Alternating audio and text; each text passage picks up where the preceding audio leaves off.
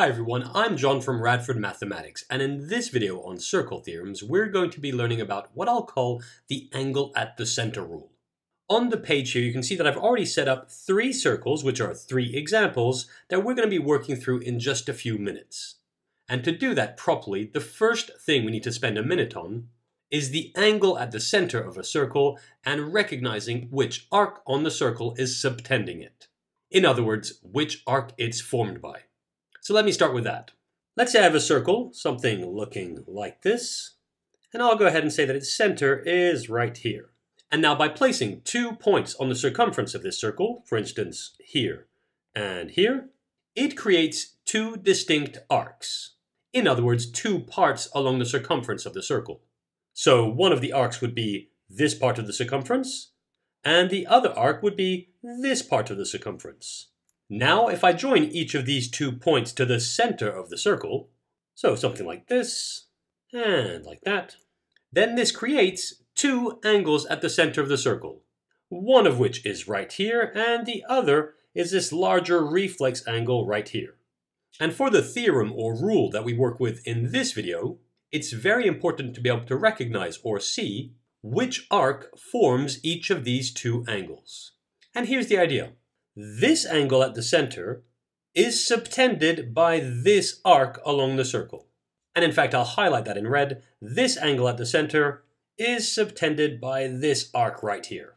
On the other hand, this angle at the center is subtended by the longer arc we have right here. And I'll tell you what, I'll draw around that arc as well. There we go. And as simple as that may seem, recognizing the arc that is forming the angle at the center we're dealing with is really important. But now that that's said, let me show you 3 setups or 3 configurations that you want to make sure you recognize in order to use the theorem that I'm about to state. So for the first setup, I'll start by drawing a circle. There we go. And I'll say that its center is right here. And I'll now add 2 points at the circumference of this circle, so here and here, which I then join to the center of the circle. There we go. And so just as we did right here, we can see that we now have 2 angles at the center of the circle. But now I'm going to add a 3rd point at the circumference of this circle. And for this first setup or first configuration, I'll add that 3rd point right here.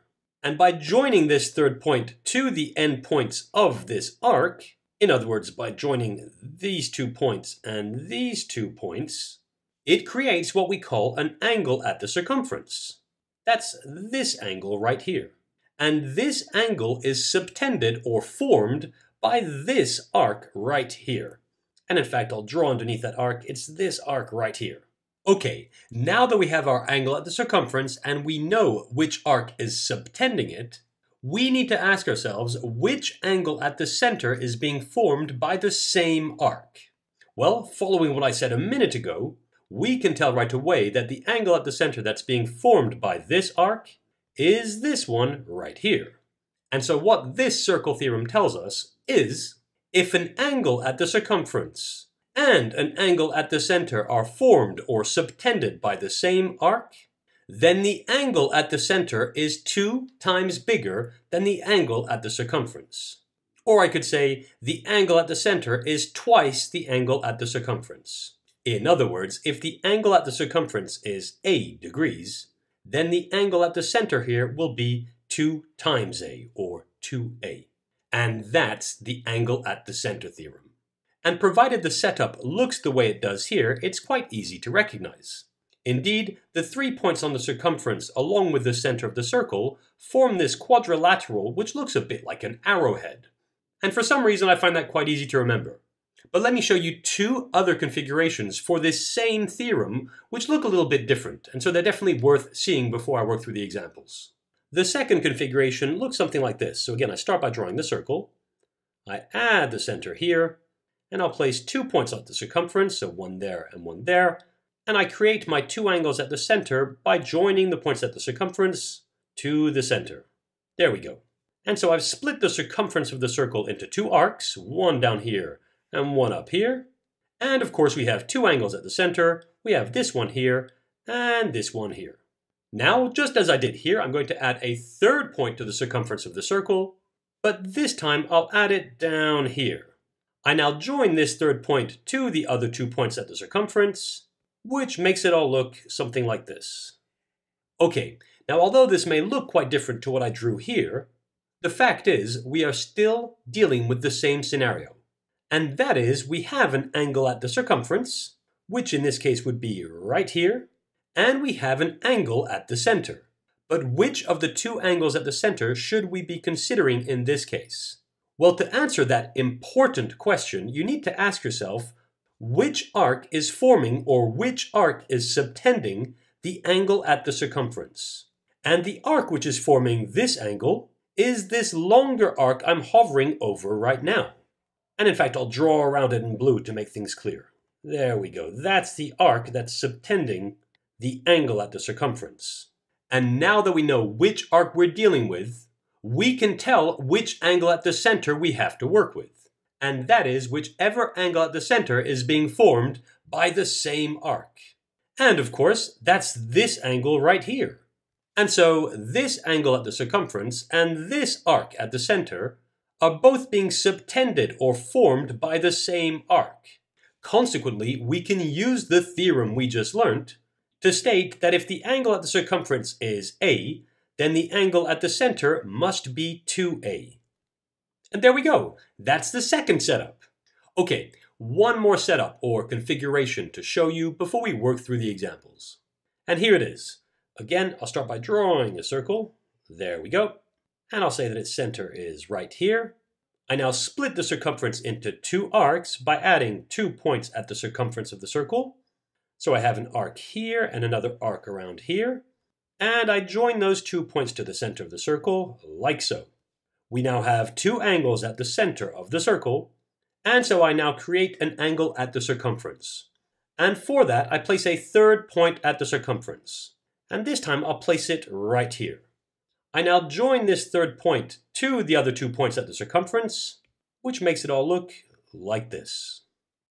Okay, now this third configuration looks quite different to the previous 2 we've just seen. But in fact, we're still dealing with the same setup. And that is, we have an angle at the circumference, that's this angle right here, and we have an angle at the center. But now the question, which angle at the center do we need to be working with here? And to answer that, we need to ask ourselves, which arc is subtending this angle at the circumference? And looking at this angle at the circumference, we can see that the arc that's subtending it is this one right here. And to make that clear, I'll draw around it in red right here. That's the arc. And now that we know the arc that's forming the angle at the circumference, we choose the angle at the center, which is being formed by the same arc.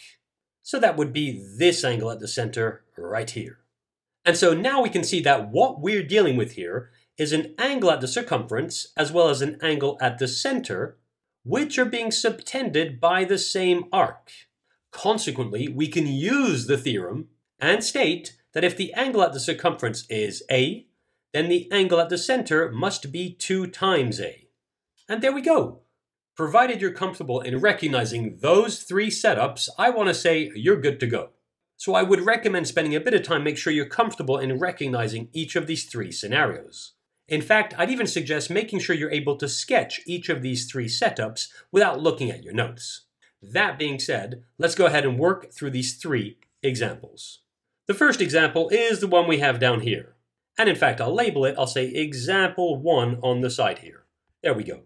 Now, looking at this, we can see that we're given a circle, and we need to find this angle A at its circumference. And for that, we're given an angle at the center of the circle, which is 150 degrees. In other words, this scenario is angle at the circumference and angle at the center, which suggests we should be using the theorem we just learnt about. And to do that properly, the first thing you should always ask yourself is which arc is subtending or forming the angle at the circumference. And looking at this angle at the circumference, we can tell that the arc that's forming it is this arc at the bottom here. And in fact, I'll even highlight it. It's this arc right here. Consequently, we need to take the angle at the center that's being formed by the same arc, which is this 150 degree angle right here. And so the angle A at the circumference and the 150-degree angle at the center are both formed by this same arc, and we can therefore state that the angle at the center, this 150 degrees, equals to 2 times our angle at the circumference. In other words, we can go ahead and write that 150, that's 150 degrees, is equal to 2 times A. Now to find A, all we have to do is get rid of this 2 that's multiplying it, and we do so by dividing both sides by 2, which leads us to 150 divided by 2 on the left-hand side. So that's 75, and that's 75 degrees, and that's equal to 2A divided by 2 on the right-hand side, which of course is just A. In other words, A is equal to 75 degrees. And that's the answer. Okay, let's look at the second example. Example 2. Once more, we're given a circle, and we need to find this unknown angle A. And this time, the unknown angle that we're trying to find is at the center of the circle. And we're given an angle at the circumference, which is right here, and it's 130 degrees. So again, our setup or scenario is angle at the circumference and angle at the center. So let's try and use our theorem. Well, just as before, and as will always be the case, we need to ask ourselves which arc is forming the angle at the circumference. In other words, which arc is forming this 130-degree angle here. And looking at this angle here, we quickly realize that the arc that's forming it, or the arc that's subtending it, is the long arc I'm hovering over right now. And in fact, I'll highlight that long arc like so. Okay, now that we know which arc is subtending the angle at the circumference, we need to choose the angle at the center, which is being subtended by that same arc. And so the angle at the center, which is being formed by this blue arc, is this angle right here, which I'll go ahead and call angle B. Okay, now although this doesn't allow us to find this angle A right away, provided we find this angle B, we'll be able to figure out what angle A is by using the fact that they have to add up to 360. Remember, angles around a point must always add up to 360 degrees. So let's go ahead and find this angle B. We'll then quickly be able to find what the angle A we're after is. Okay, well, using the angle at the center theorem, since this 130-degree angle at the circumference and this angle B at the center are subtended by the same arc, we can state that angle B must be equal to 2 times this angle at the circumference. In other words, we can go ahead and write B is equal to 2 times 130, and that's 130 degrees. And 2 times 130 is 260, so B is equal to 260 degrees. Finally, since A plus B must equal to 360, which are right here, we must have A plus B, which equals to 360. And since B is equal to 260, this becomes A plus 260 equals to 360.